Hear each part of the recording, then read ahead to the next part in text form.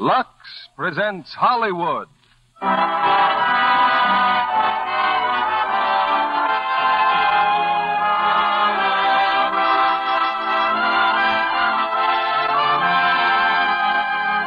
Lux Radio Theater brings you Robert Young and Dorothy McGuire in The Enchanted Cottage.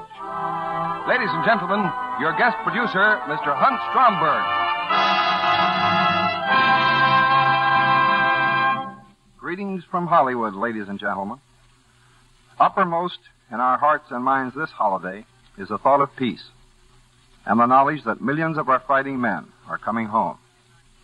Some will return, as they have already, with the scars and disillusionment of battle, faced with problems of adjustment that require not alone their fortitude, but ours as well. Our sympathy, our tact, and our understanding. This is the theme of tonight's Lux Radio Theater play, RKO's courageous and inspiring drama, The Enchanted Cottage, starring Robert Young and Dorothy McGuire in the roles they filled so ably on the screen. Written originally by Sir Arthur Wing Pinero, it tells how one returning soldier finds a strange and unexpected love to take the place of tragedy and heartbreak.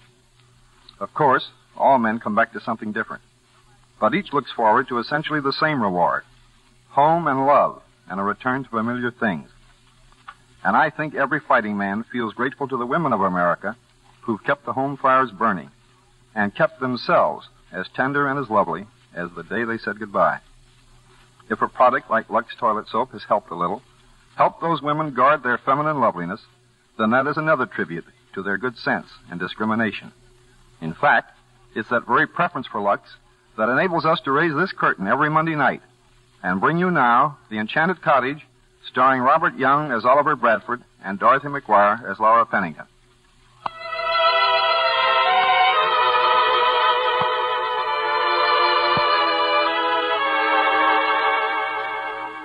Lonely, remote, the cottage stands today as it has for 150 years. Close by, the restless Atlantic beats upon the rocky New England shore, and all about is the forest, a place of awe and strange beauty. Forgotten lovers of forgotten generations knew the place well, for long, long ago, brides and grooms would come to the cottage to spend their honeymoons. In more recent years, the cottage has been owned by a widow, a Mrs. Minute, who keeps her distance and sees to it that others keep theirs. But 4 years ago, on a December morning, Mrs. Minute was expecting a caller. The caller came from the village. Near the cottage, she encountered a boy. Hello, Danny. What are you doing way out here? Oh, taking a walk, Miss Pennington. Uncle John and I. Mr. Hillgrove? Uh-huh. He's blind. Yes, I know. Where is he? Oh, back by the old wall. He says there's lots of music around here. He wanted to sit and think about it. Well, you'd better not wander off, Danny. I just thought maybe I could find out about the witch. She lives in the cottage. Oh, that's just Mrs. Minute, Danny, and I'm about to call on her. You don't think I go calling on a witch, do you? Taxi? Here, Uncle John. He calls me Taxi because I take him places. Stay there. I'll catch up with you. Okay. Lots of people say she's a witch. Oh, I'm afraid you're just a couple of 100 years too late for witches, Danny. Yeah, I guess I'm a couple of 100 years too late for anything. Well, I wouldn't worry about it. I think something will turn up. You really think so? Mm-hmm. Well, here's Uncle John. This is Miss Pennington, Uncle John. How do you do, Mr. Hillgrove? Good morning. Uncle John is a great piano player, Miss Pennington. He plays the piano. Yes, I've read about him. It would be nice if all the critics had Danny's enthusiasm. Well, goodbye, Miss Pennington. Nice to have met you. Thank you. Goodbye. Your friend has a very pleasant voice, Danny. Yeah, but she sure is homely, Uncle John. Oh, that's not nice, Danny. Don't you always say I should tell the truth? There's a time and a place, even for the truth. You say so, Uncle John. But she really is homely. Where is she going? To see Mrs. Minute. Oh. Well, let's get back to the village.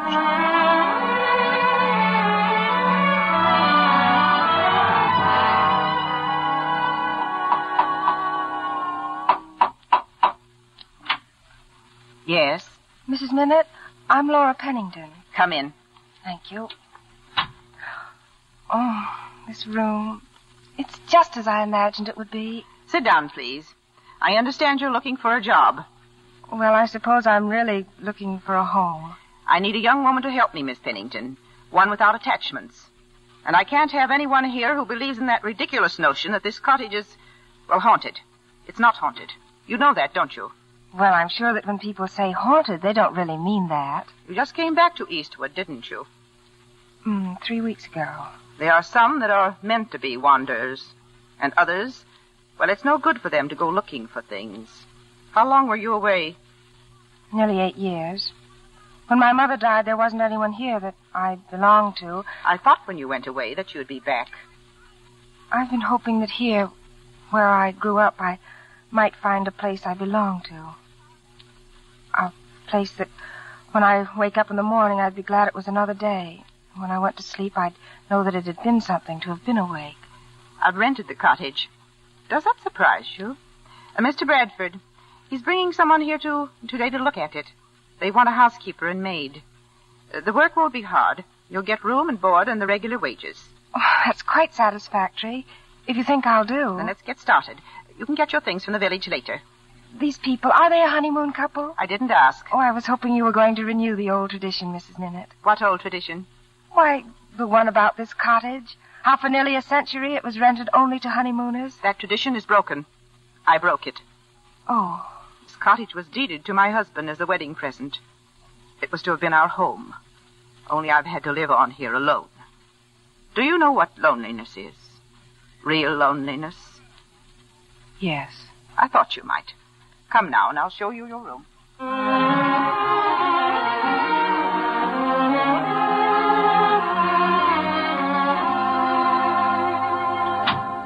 It's I, Mrs. Minute. I'll put the holly on the...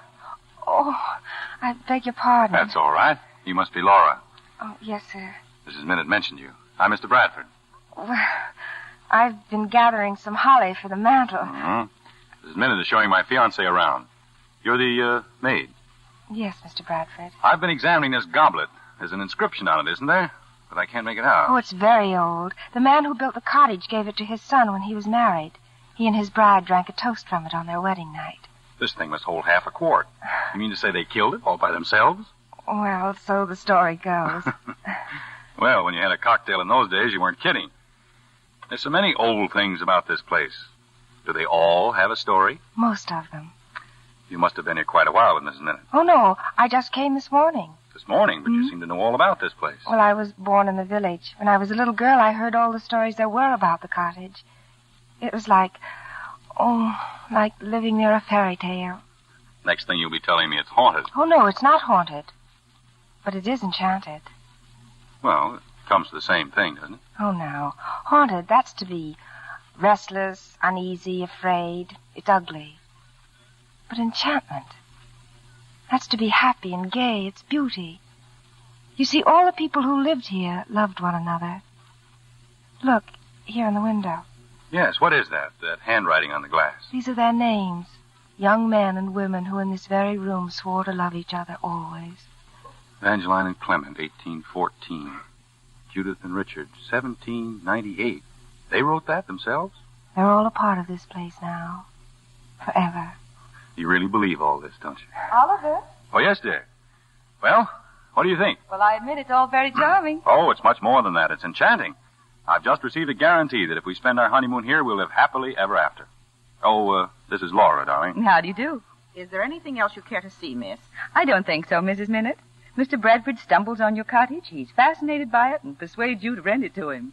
What can I say? In other words, Miss Alexander is delighted by the prospect of spending her honeymoon here. There are a few questions, Mr. Bradford. Mrs. Minute, I've filled out so many forms in the past few weeks I can tell you anything you want to know, with photostatic copies. Mr. Bradford means he's applied for a commission in the Army Air Corps. Oh, but don't worry. The Army won't be my sole means of support. I'm really a very good risk in spite of the uncertainty of my profession. Oh, really, Oliver? We plan to be here at least 3 months, Mrs. Minute. It'll take that long to get my commission. it may come sooner than you think. Oh, no, not a chance. Army red tape and everything. Well, we'll be back on Tuesday, Mrs. Minute, and... What's the matter? I just had an idea. Let me have your ring, darling. My ring? Yes, and come over here to this window. If we're going to stay here, we must observe all the old traditions. See those names etched on the window pane? Yes. Our name should be there, too. And if that's a real diamond I bought you, Here, look, I'll show you. Oliver, you're not going to cut the glass with my diamond. Don't worry, it won't hurt it. Oh. Now look. Oh, I'm sorry, darling. Forgive me? What did you do? Let me see. Well, the stone fell out of the setting. I'll have it fixed first thing in the morning. Now, I suppose if I were superstitious, I'd regard this as a warning that we shouldn't get married at all. You're not married yet. That's why it happened. Only honeymoon couples may write their names on that window. Oh, well, we're going to be married on Tuesday, Mrs. Millett. Maybe we'll have better luck when we return. Well, goodbye, and thank you again. Goodbye. And you, Laura, be sure to dust off that goblet for us. Do you know the roads, Mr. Bradford? There's a storm coming up. Oh, well enough. Bye. Bye. Goodbye, Miss Alexander. Bye. Hurry, Oliver. Oh, they seem so happy, don't they, Mrs. Minute? Very happy. You know, Why, look at your calendar on the desk. Yes. Well, your calendar's way off, Mrs. Minute. Let me see. Today is December 7th, 1941, and on here it's April 6th, 1917. April 6th, 1917. Why, you're just 24 years, 8 months, and 1 day off schedule. Let it alone. Let it alone.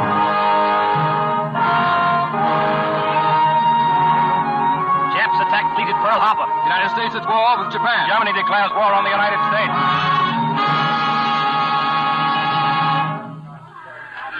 How much more time, Oliver? Only a moment. Darling, how can I thank you? Thank me for what? You're going to war. On the day we were going to be married, you're going to war. If I could have stopped you, I would have. But you do believe we did the right thing? I mean in waiting until I get back. Yes, darling, I do. Oliver, why didn't you let your mother come to the station with us? And Freddie, too. After all, your mother and father. Freddie, dear, is Freddie. All right, your stepfather. Oh, he's a good guy. He swelled to my mother. But I'm very glad they let us get out alone. Your mother will never forgive you. Mother's upset about just one thing. According to her, they had no right to start a war, especially in December. It's going to mean canceling all those parties. But you saw how she cried when you left. Oh, it isn't that we don't love each other. It's just that I can never talk to her about anything important. We've always seemed to go past each other from the very beginning. We just don't... You know, looking at you now here in the middle of a railroad station, it occurs to me that I love you very much. Do you? You mean this war isn't just a great big excuse you cooked up to get out of marrying me? Oh, I almost forgot. Here, I made out a check to that woman at the cottage, Mrs. Minute. Drop her a line, dear, and tell her why we never showed up. I'll tell her that we're modern, intelligent people, and... No, I'll just let her guess. It was time, darling. Do you mind if I kiss you? Oliver. Oh, Oliver.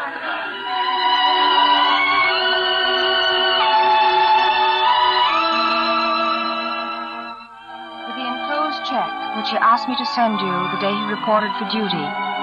We both regret any trouble we may have caused you. It's signed Beatrice Alexander. You can put the letter in the desk, Laura. If they're not coming, you won't be needing me, Mrs. Minute. You're welcome to stay. Oh, but I couldn't. Not unless I can be of some help. You can be of help. You going to rent the cottage to someone else? Perhaps, when the time comes. No. No, I don't. It may be better if you gave up the canteen. Oh, I like it. Really, I do. It's a nice walk, and I like the work. Well, I'd better be on my way. I won't be late, Mrs. Minute.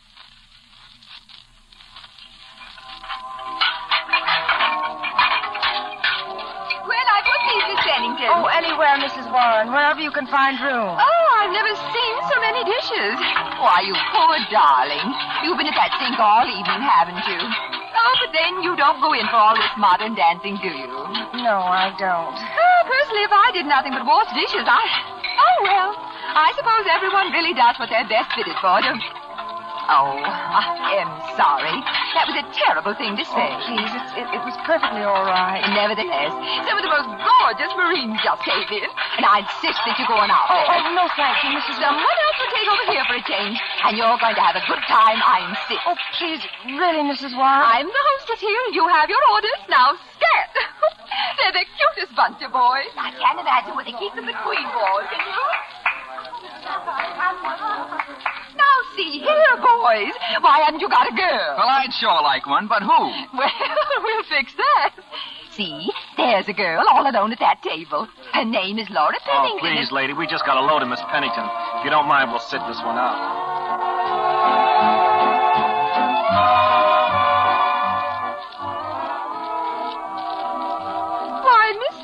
Pennington. Sitting here all by yourself. Oh, I don't mind, Mrs. Warren. Yes, but why? And I've been sending all those nice boys over to this table. What? Miss Pennington. Excuse me. I want to get out of here. I don't want to ever come here again.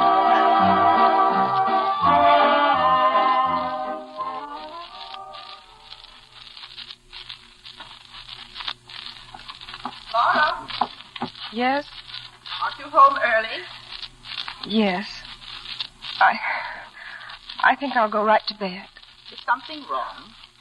Laura, you've been crying, haven't you? It's nothing. Please. Oh, if only I were not as I am. If only I were pretty. You don't have to tell me what happened. I think I know. Laura, it's not for some of us to try to live like other people. You think you can sometimes. There's always a world to remind you. All the things that other people take for granted, you've got to make up your mind and your heart. They're not for you. You've got to find something else to take their place. Somewhere where you're safe, where no one can hurt you. That's why I wanted you to be here. Because there's something here for you that there isn't anywhere else. You understand?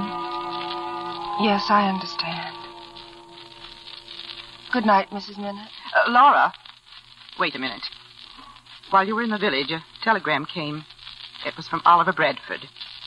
Mr. Bradford? He wants to rent the cottage, starting tomorrow. Oh, then they did get married after all. Imagine they're remembering the cottage and still wanting to come here. Mrs. Minute, there is something about this cottage. There is indeed. It needs a good cleaning.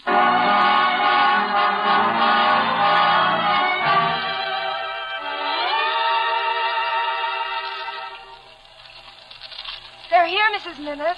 There's a taxi out front. What a shame it has to be raining like this. If you'll go to the door, I'll make some coffee for them. Did you get my telegram? Yes, Mr. Bradford. If you don't mind, I'll go straight to my room. You're alone? Yes. I see. I'll take you upstairs. Here's coffee, Mrs. Minute, and some sandwiches. Give me the tray, Laura. Mr. Bradford came alone. He doesn't wish to see anyone. Alone? Something has happened to him. I don't know what it is. His face. He hides his face. What can we do? Nothing. We can wait. That's all. Yes, perhaps that's better. To just wait.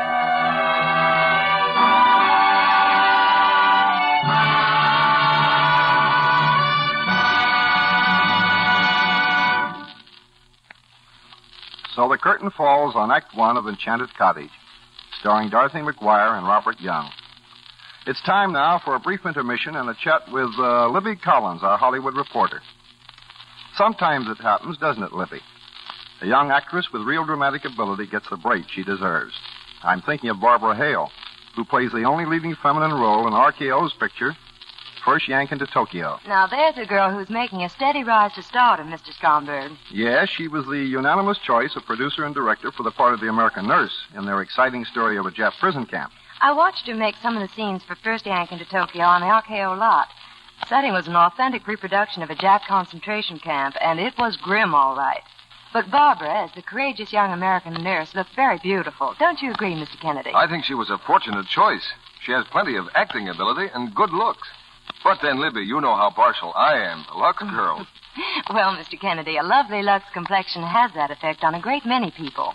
Barbara's a hard-working young actress, and she's very wise, too. She knows how important soft, smooth skin is to success, on the screen or off. She's chosen a beauty care that 9 out of 10 famous screen stars, lovely women everywhere, depend on. Barbara Hale says her Lux Soap Active Lather facials do wonders for her skin. Here's the simple daily care she never neglects. I cover my face generously with Lux Soap Super Creamy Lather and work it in gently but thoroughly. I rinse first with warm water and splash on cold. Now I pat my face dry with a soft towel. Simple, isn't it? But it works. Recent tests have proved that. Actually, 3 out of 4 complexions improved in a short time with this daily Lux Soap care. This fine white soap is a true beauty soap. Screen stars say the gentle, creamy lather is like a caress on the skin. If you haven't used Lux toilet soap, why not begin your active lather facials tomorrow? Take them regularly for a while. Then look in your mirror. We're pretty sure you'll say, My skin feels so much softer, smoother, looks so fresh, too. Now I know why Lux Toilet Soap is Hollywood's own beauty soap. Here's our guest producer, Mr. Hunt Stromberg. Act 2 of The Enchanted Cottage, starring Robert Young as Oliver and Dorothy McGuire as Laura.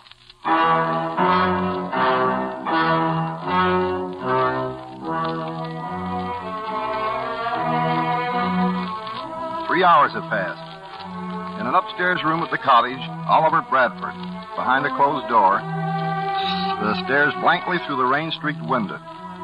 Below in the kitchen, Mrs. Minute and Laura wait in silence, while in the front room are 2 more recent arrivals, Oliver's stepfather and his fiancée. Desperately, they try to figure out what has happened to him. We've been here exactly 1 hour and 14 minutes, and what good has it done? Why, the boy won't even talk to us. Maybe he'll talk to his mother. Still up there, isn't she? Pounding on his door, begging him to say something. I thought that when the Army dismissed him from the hospital, when he was discharged from the service, that he was well again. Now he doesn't even want us. Well, he was pretty badly bashed up, Beatrice. But there's no sense becoming a mental case over a little injury. Certainly his face is disfigured, but there are thousands much worse off than he is. Maybe if we left him alone, if we let him think things out for himself. There's simply no reason for him to run away from home. Well, here's his mother. He just won't talk to me. Couldn't I pour you some tea, dear? That girl just brought some in. Oh, thank heaven, tea. He won't even open the door. I even cried a little. He told me to go away. Then why don't we go? In a few weeks, his forsaken hole, he'll appreciate a little friendly society. Beatrice, whatever happened between you and Oliver? I mean, after he left the hospital. I just don't know. Well, something did happen. Did you quarrel? No. We didn't quarrel. Well, then I don't see why you won't go upstairs and talk to him. If anyone can persuade him to leave this dreadful... I couldn't. But you're our only hope. Oh, I wish you wouldn't ask me. But you and he were going to be married. Oh, please try, Beatrice. Very well. I'll try. Oh, bless you, darling. And remember, you must be brave. That's so important. Oliver. Please, Oliver. Won't you speak to me? Won't you? I meant what I said when they sent you home. We can be married. We can be married right away. Oh, why did we have to have this terrible war? Oliver, that day you came home, no one had told me. And when you turned and looked at me and I saw your face, I just wasn't prepared. That's why you thought Oh, I can't help it if I'm weak. Aren't you listening, Oliver? All right. I'll go.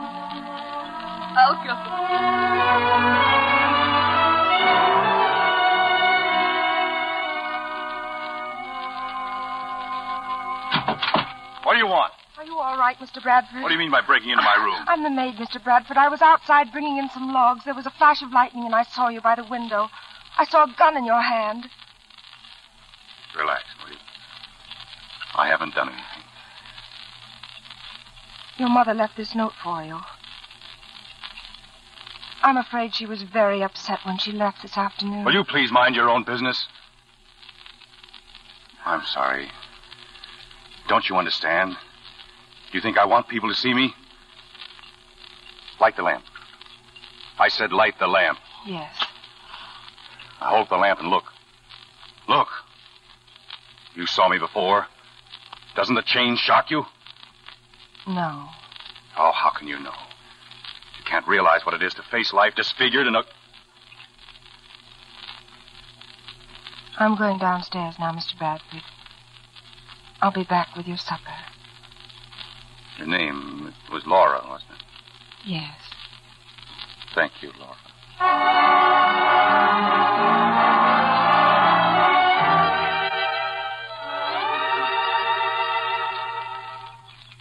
What's this out here, the garden? Oh, Mr. Bradford. Good morning. What are you doing? Oh, it's wood engraving. Looks as if you're pretty good at it. Well, I entered some in an exhibit once, some seascapes, and I won a prize. Not a first prize, but it was a prize. I used to win prizes, too. Tennis, swimming, I once knew a fellow who used to make ship models in glass bottles. Always asking to tell me why. I never got a satisfactory answer. Well, I do block prints because... I like to do block prints, I guess. I never thought of that. That he never did either. You'll find a hobby of your own one of these days, I hope. Be careful. You don't want to talk like Freddie, do you? From the way you say it, I'm sure I don't. And I don't even know who Freddie is. That's the best thing that can happen to anybody, not to know who Freddie is. In case you think I'm not making much sense, that's what I think, too. You know, you're a very kind person. You haven't asked me how I feel or if I slept well. You don't seem at all worked up about that gun incident. That was 3 days ago, wasn't it? Why have I stayed in my room for 3 days? I don't know, really. I don't think it matters. Yes. You've got a lot of sense, too. You'd be amazed how few people have any. If you'll excuse me now, I think I'd better get started on the housework. Yes, wouldn't do to neglect the housework, would it? Shall I do Mr. Bradford's next, Mrs. Minute? I don't think Mrs. Minute hears you, Miss Pennington. Oh, why, Mr. Hillgrove? It is, Miss Pennington. However did you remember my name? Well, it wasn't so long ago we met. Just a year or so. I'm calling to see Mr. Bradford. Oh? Mrs. Minute's just gone to tell him. But she warned me that he doesn't want to see anyone. I'm very glad you came. He needs friends. You know, this is real adventure for me. This is the first time I've been inside this cottage. I must have walked by it 100 times. It has a strange fascination. Indeed it has. Somehow I feel that if I ever get to know this place, it'll be more than just a cottage. To me, it has a life of its own. Everything connected with it seems so different. Mrs. Minute, for example. I wonder about her. When she first came here, she came as a bride. But her husband was killed in the last war. On the desk is a calendar, April 6th, 1917. She's never changed the date. Time seems to have stopped for her the day her husband went away. She's withdrawn into the past. Yes. Well, perhaps that's one way to know the future. Mr. Bradford's in the garden. I'll be glad to take you to him. Thank you. Your nephew, where's Danny? Oh, he left me here. Said he'd be down on the shore with his dog. Well, I'll take you to the garden, and then I think I'll find Danny. I'd like to see him.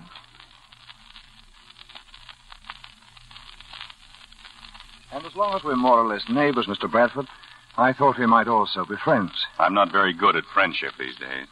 Sick man, are you? Don't I look like one? I wouldn't know. I'm blind. Oh. I'm sorry. The last war, I was a pilot. That's what I am.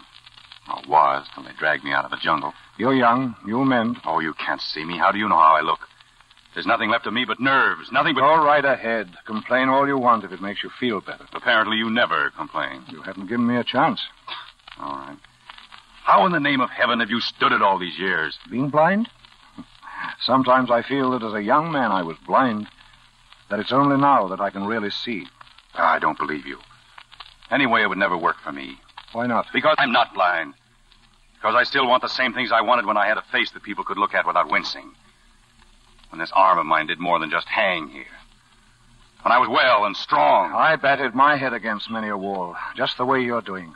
As a matter of fact, I was lost until I found music. And then a whole new life began for me. Music? I don't know one note from another. You'll find something. Yes, how? Where? In yourself. Because you're a human being, not a medical case. You're a man who's come across a place in the road where it branches off. You don't want to go ahead. You want to go back. You don't trust yourself. Well, how can I trust myself? You must. And you will. Well, I mustn't overstay my first visit. I'll call my young nephew. I believe he's waiting down at the shore. I'll walk down there with you. Oh, I can manage. No, I'd like to. It's first time I've really felt like walking. Danny, he's bringing the stick back again. He sure is a silly old dog. No more than I throw the stick out in the ocean when he brings it back to me. Maybe he thinks you're a silly old boy. No more than he brings the stick back, you throw it out again. You can throw it if you want to. Well, thank you, Danny. Ready, Uncle John? Goodbye, Miss Pennington. Bye. Come on, old dog. Come on.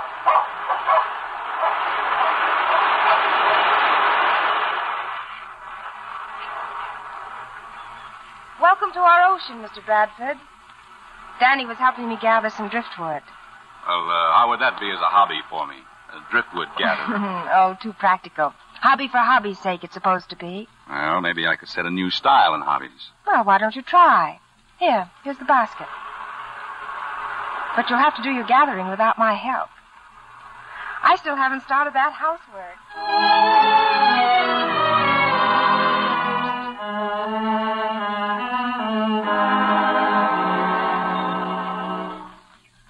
This driftwood weighs a ton. I told you to leave some for tomorrow. Well, nevertheless, I've made it. Has it actually been 3 weeks since you introduced me to the wonders of your seashore? 3 weeks. You think I didn't know the difference between a starfish and a star sapphire? Well, if you'd been in doubt, any fisherman could have told you. Or any jeweler. Look, there's Mrs. Bennett.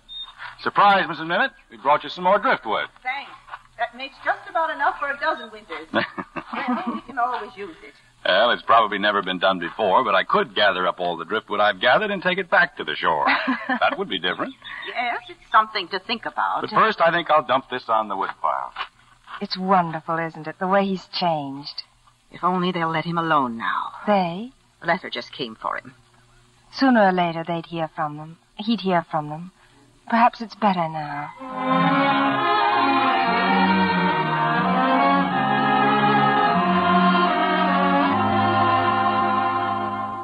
His room is dark. He's just sitting there, the way he did that first night. His supper? He didn't touch it. I brought the tray down. Did he mention that letter? He said nothing. Only that Mr. Hillgrove was coming tonight. He told me to tell him that he won't be able to see him. Well, maybe that's Mr. Hillgrove now. No, it's him. Look, through the window. He's walking toward the ocean.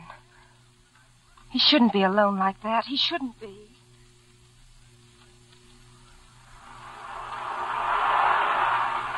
Mr. Bradford? Mr. Bradford? What do you want? Oh, did I frighten you? I didn't mean to. But it's so dark I couldn't see. There's little you miss, even in the dark. I thought you might not want to be alone. Or that it might not be safe for me to be alone. I'll go back if you want. Is there anything you want me to tell Mr. Hillgrove? No, nothing. He's leaving tonight on a concert tour, you know. Yes, I know. Laura. Yes? Don't go back, please. These past few weeks I had the idea that the walks we took and talking to me, I hoped I was being of some help to you. And I thought if you needed help now, That letter this afternoon, it's from my mother, Freddie. They've decided it isn't good for me to be alone, where I can brood too much. I can go home to their loving care, or they're prepared to make the supreme sacrifice and come to live here with me. They want to know if they shouldn't bring a trained nurse with them. Oh, but they can't do that. Why, nothing could do you more harm. There's no way to make them understand. No way to escape them. Give me your hand. Promise me you won't give up. Promise. You understand. Because you're thoughtful and kind. Laura, don't be startled at what I'm going to say. Will you marry me? Oh. No, don't pull away. Look at me. I had no idea I was going to ask you that. But I'm glad I did. Will you believe me that the very asking makes me realize I've been thinking about it for some time? And I mean it. With all my heart. If you want to marry me to get rid of your family, there must be dozens of girls who'd suit your purpose better than I. You think I have such a great choice? A casualty for the rest of my life? I understand. I get the chance because I'm such a fool. I wouldn't have hurt you for anything in the world. It isn't as if I weren't aware of my ugliness. Women like me find a refuge in our dreams, daydreams as well as night dreams, merciful dreams, in which we're lovely and desirable. It's cruel to destroy those dreams. I only felt that no woman would marry me except out of compassion. I know you have a lot of that. You know how desperate I get at times, but I promise if I felt a black spell coming on, I'd hide away in my room till it passed. But with you, I wouldn't have them often because I like being with you. The sound of your voice, your laughter. I know I'm not offering you much, but, well, we are sort of in the same boat, and we would be together. That's so much better than being alone. But I don't want to be your wife just because you need one. And I happen to be here. Don't you see? Yes, I see. You couldn't possibly care enough. But I do care. That's the reason. Oh, bless you, Laura. Bless you forever and ever.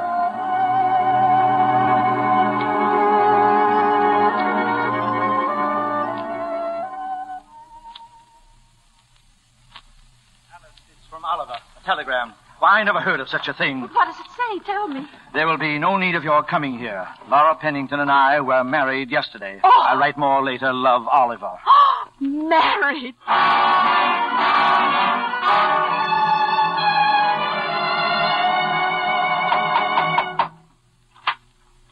Oh, Mr. Hillgrove, come in, please.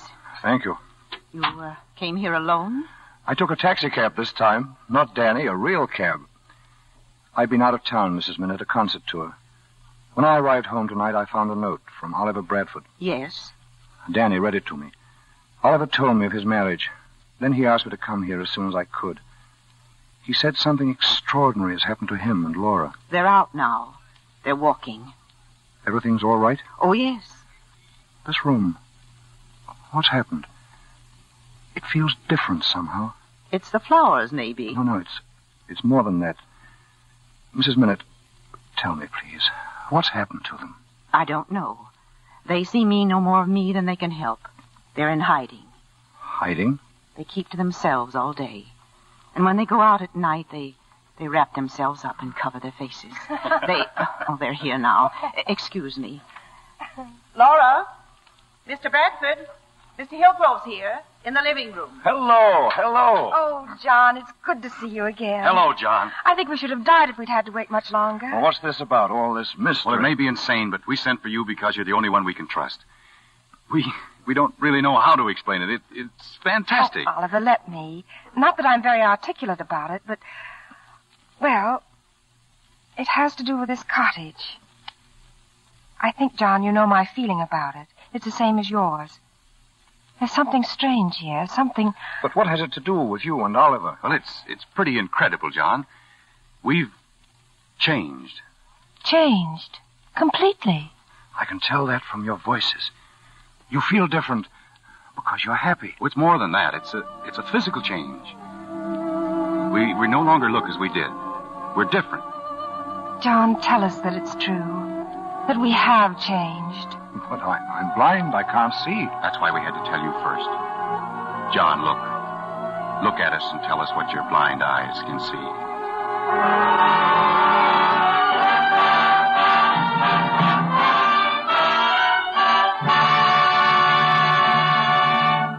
We pause now for station identification. This is CBS, the Columbia Broadcasting System.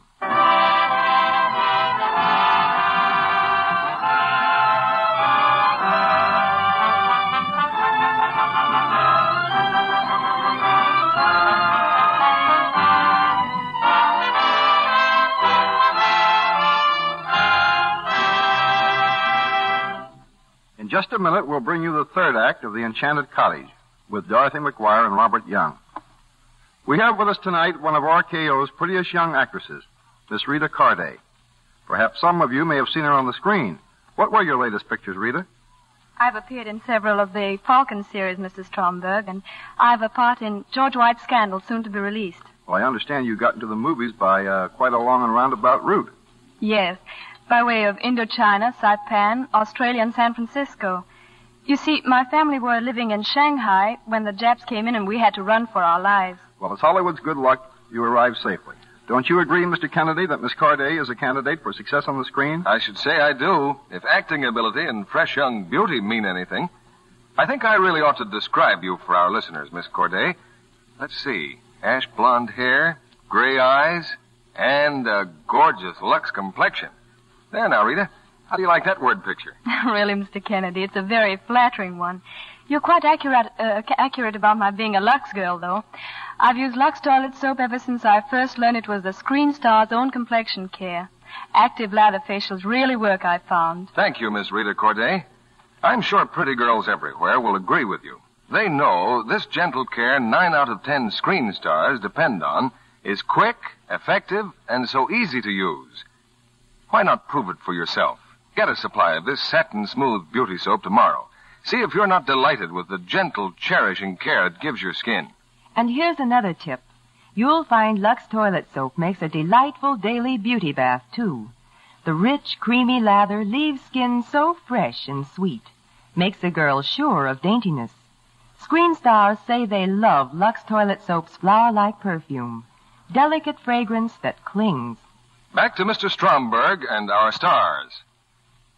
Act 3 of The Enchanted Cottage, starring Robert Young as Oliver and Dorothy McGuire as Laura.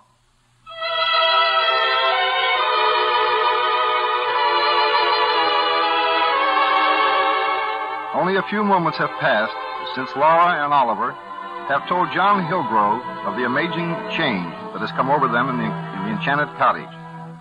The blind pianist can discern nothing with his eyes. He sits motionless and fascinated as they continue the story. If you could only see us, John. First as we were, then as we are now. Your eyes would know that we're telling you only the truth. Perhaps if you started at the beginning. We were married in the village, and when we came home, Mrs. Minute had prepared dinner, our wedding dinner. When it was over, she left the room. This room. I could feel Oliver's eyes upon me. I wanted to look at him, but I was afraid of what I might read in his eyes. She knows that this marriage is nothing but my supreme selfishness. The last barrier I can build to keep out the world that I'm afraid to face. What would I have done to her, this girl who sits across the table from me and bows her head? What terribly shabby trick have I played upon her, trying to palm off the broken, bitter shell of a man on one so gentle, so honest? And what can I say to her? There's nothing I can say. Nothing.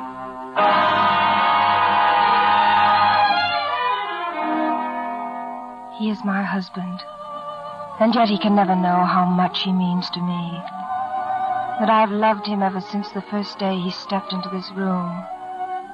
I'll never be able to tell him all that was in my heart, because he can never love me as I love him.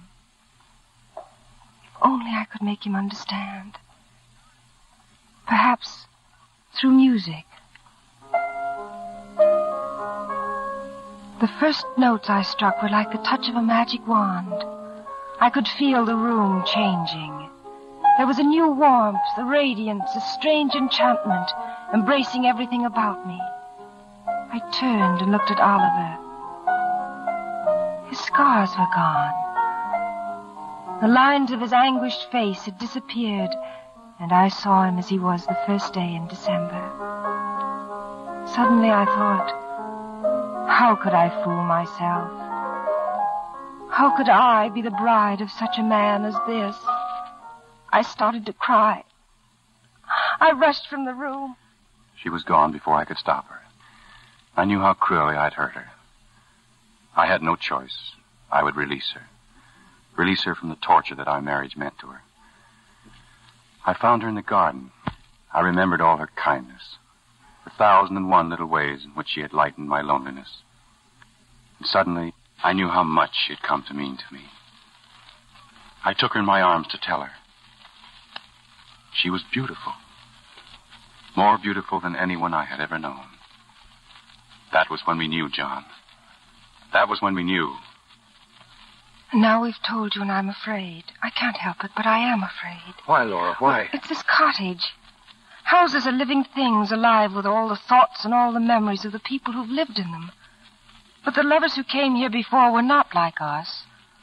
Ours was a marriage of convenience. They may think that we've profaned their memory, and this may be their revenge, letting us have happiness for a moment before taking it away. That's why I'm afraid. I couldn't stand being ugly again for Oliver. Darling, you can't talk like that. John, have you nothing to say? Mrs. Minute, does she know? She never looks at us, but she knows. I know she knows. Laura, Oliver, Take this gift that's come to you and enjoy it without question, without fear. Accept it humbly as a heaven-sent miracle and be grateful for it. A miracle? Don't either of you believe in miracles? Modern miracles that may happen to you or to me, today, tomorrow. You've both been touched by a power that is beyond this world. Accept your blessing. Don't speak to anyone about it. It belongs to you. John. Then you understand. You believe? I believe what you've told me. Keep your happiness. Cherish it as you would your lives.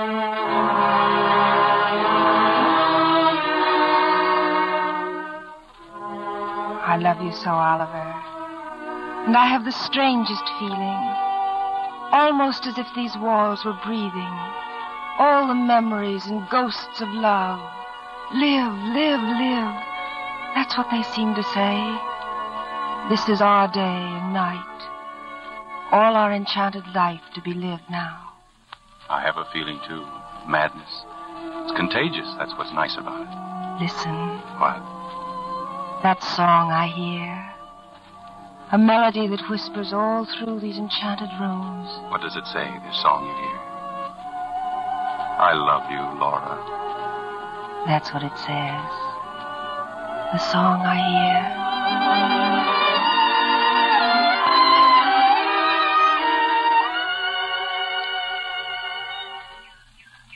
Do you have to screw up your nose like that, dear, when you're making wood blocks? Of course, darling. It's just as essential as biting one's tongue when you're drawing. Oh, that's reasonable. You know, I could sit here forever and just look at you. Is that all? Well, occasionally I'd want very much to kiss you. You see, I've been standing here for 5 minutes. John! Waiting to make a less embarrassing entrance. That might take hours. Oh, I'm so glad to see you. You're alone? Yes, I came by courtesy of the milk truck. You know, it's been almost a week since we've seen you. Well, I was in the village just now, and a telegram came in for you, Oliver. I said I'd bring it out. Telegram? Oh, it's from my mother, Laura. She and Freddie. They're coming here today. Well, that's fine. It is fine. I'm glad they're coming. I'm only sorry I hadn't asked them to before now. I'm glad, too, John. I want them to see how happy we are. But most of all, well, I'd like them to see that Oliver didn't do too badly marrying me. Darling. Well, anyway, I have the most exciting new dress, and... Bradford? Yes, Mrs. Minute. There's a car stopping in front of the house. Huh? It's your mother and stepfather. Mr. Bradford, you weren't expecting them. Oh, Mr. Hillgrove. Good afternoon. We are expecting them, Mrs. Minute. It's so typical of Mother not to give us more warning. Oh, but I can't meet them looking like this. Go ahead, you two. I'll entertain them till you're ready. Sure you don't mind? Actually, I'm glad of the opportunity. Well, come along then, darling. We'll have to hurry. Yes. Oh, Mrs. Minute. Yes? Do you suppose we could have an especially fine tea this afternoon? What's the matter, Mrs. Minute?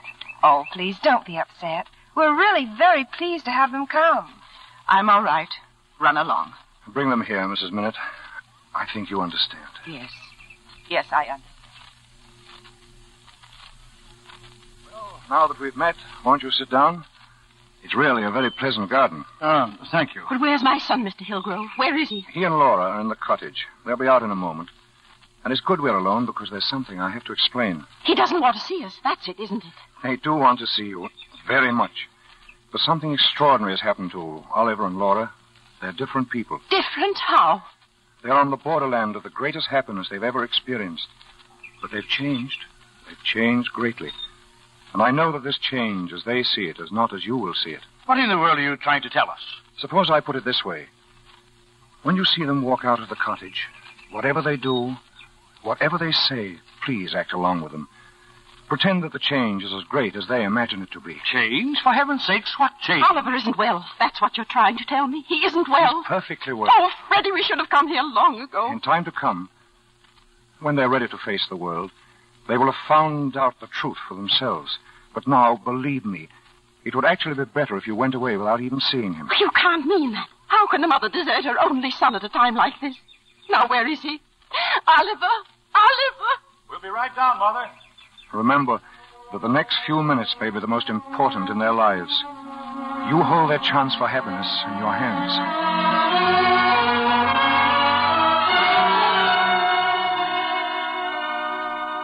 Here they are. They're coming. Oh, Oliver. Oliver. Mother, oh, it's good to see you. And Freddie. Hello, Oliver. Well, you both remember Laura, don't you? I'm so glad to meet you, Mrs. Price. How do you do? We got your telegram just a few minutes ago. It seemed to add just the note we wanted. You're coming here. Well, Mrs. Minnett's getting tea. Oh, and just wait until you've tasted her scone. This is going to be a real party, isn't it? A memorable occasion because you're the first mother, you and Freddie, besides John here.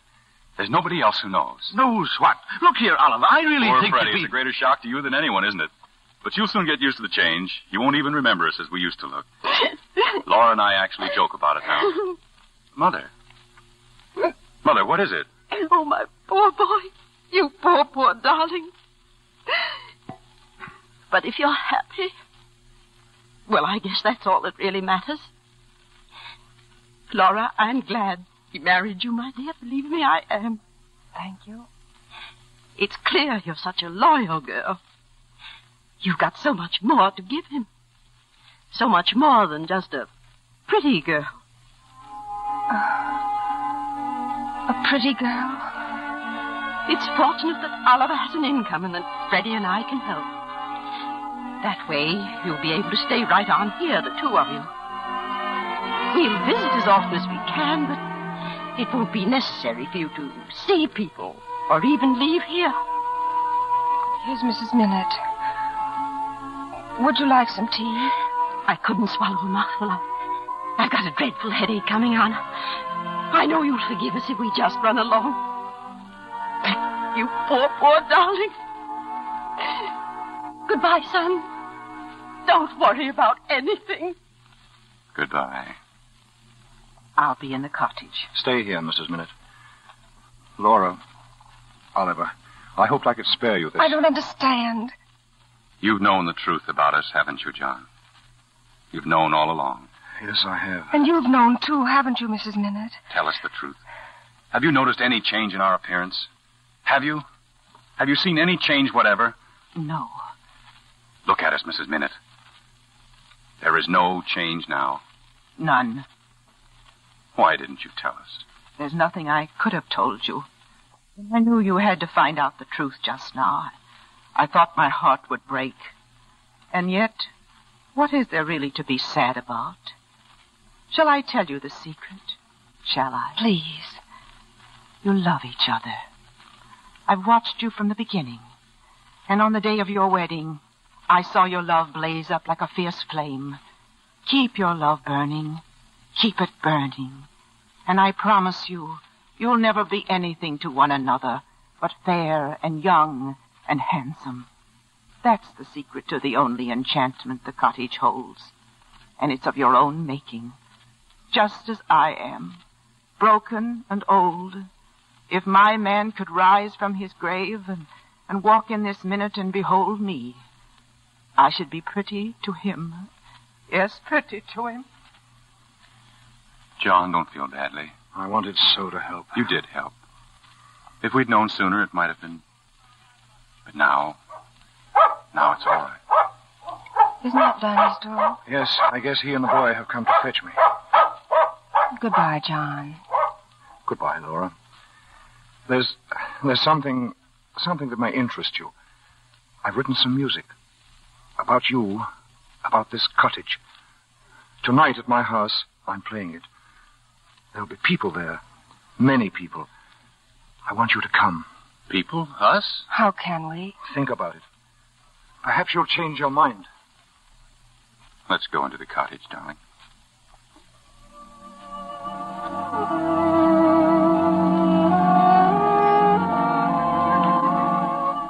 How long have we been sitting here? Hours and hours, darling. In all that time, I've had but one thought. Laura, you'll always be beautiful to me. And nothing in this world could ever change the way I feel about you. You know that. Yes, dearest, I know. Oliver, we've never written our names on the window. Somehow I think they'd want us to now. You write mine and I'll write yours. Then I think it would be nice if we paid John a visit. After all, we owe him quite a few visits. There'll be people there, darling. Yes, I know. It's a big world and full of people. And a place for you and me among them. You'll come, Laura. Yes. And so full of pride. so full of pride.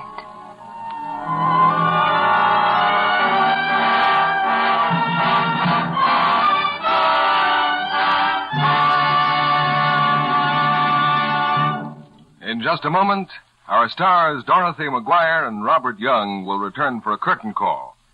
Meanwhile, remember, the war is over, but the battle of supply still goes on. Our Secretary of Agriculture tells us that America's supply of fats and oils is still alarmingly low, and it'll be many months before it returns to normal. Used fats are needed to help make nearly everything of which there has been a wartime shortage. Automobiles, tires, refrigerators, vacuum cleaners, irons, nylon, paints, plastics, soaps. The list is endless, and the need is critical. So please, Mrs. America, keep that fat salvage tin handy on your stove. Put into it every drop of used fat, rendered meat scraps, skimmings from soups and stews, even burnt blackened grease from your roasting pan. Every bit you save is helping every one of us to have more quickly the peacetime necessities we've been waiting such a long time to have. And remember, for every pound you turn in, your meat dealer will give you 2 red ration points and 4 cents. We return you to Hunt Stromberg and our stars. Once again, it's curtain call time. And with Bob Young representing the Lux regulars, we're happy to welcome a newcomer to this stage in the pleasant form of Dorothy Maguire. Thank you, Mr. Stromberg. It's a privilege to be here. I must say, Dorothy, that since your screen success is Claudia, you've had the good sense not to let yourself be typed. Well, I don't know about the good sense, Mr. Stromberg. In my next picture, Some Must Watch, they've cast me as a mute. I don't speak a single line. Well, that's going to present an interesting problem for Lux, Mr. Stromberg. Yes, a starring part in which the heroine doesn't say a word. It's certainly a new idea for radio. Well, you've got signs around this theater saying, "Quiet, please." Dorothy, I think you need to get a little more familiar with the way we operate here. Well, the Lux Radio Theater may be new to me, but Lux toilet soap isn't. I've been using it for years for my complexion. And with very alluring results, Dorothy. Bob, the last time that I worked with you was on the set of Northwest Passage. That's right. I understand that since then you've become quite a family man? 3 daughters, Mr. Stromberg. 3? Hey, do you take them to see your pictures? None, I wouldn't run the risk. I did try to take them to Anchors Away, though, and I couldn't get a seat, so I had Metro Goldwyn Mayer run the picture off at home. You're going to make a lot of parents jealous solving the problem that easily. Pictures in your own home. Well, Lux solves the problem, Mr. Stromberg. What are you bringing into people's homes next Monday night? Next Monday night, we're mixing terror with suspense, excitement with mystery, and love with action. In RKO's fascinating drama, Experiment Perilous. And our stars are George Brent playing his original screen role, Virginia Bruce, and Paul Henry. It's one of the year's outstanding mystery thrillers.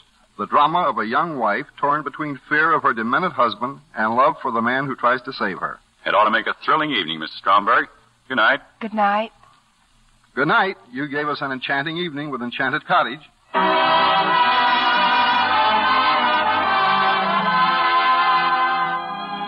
Our sponsors, the makers of Lux Toilet Soap, join me in inviting you to be with us again next Monday evening when the Lux Radio Theater presents George Brent, Virginia Bruce, and Paul Henry in Experiment Perilous.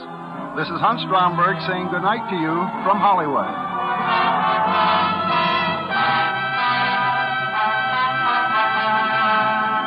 Every day, more than 1.5 million men and women in the service overseas relax before a radio or a motion picture screen.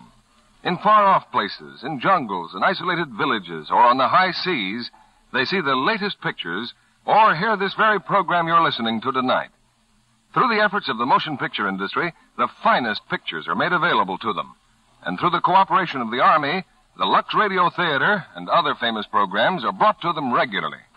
Another of the many efforts that are being made to keep our men and women overseas in touch with home. Hunt Stromberg's next picture to be released is Young Widow. Our music was directed by Louis Silvers.